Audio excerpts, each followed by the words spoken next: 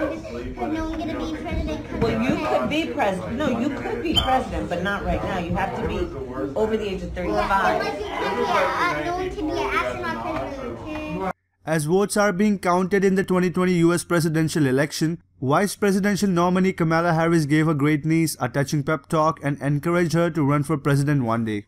Although no winner has been declared in the US presidential election yet, Kamala Harris is already inspiring the next generation to achieve their dreams.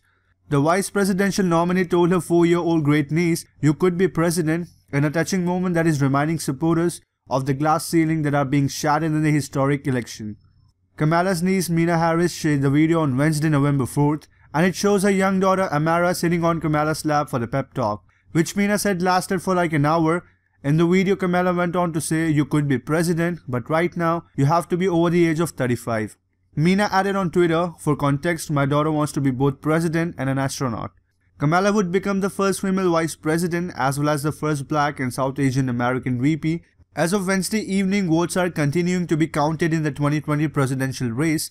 Earlier in the week, Meena posted another heartwarming photo of Kamala and her two great nieces sharing a hug that was a long time coming.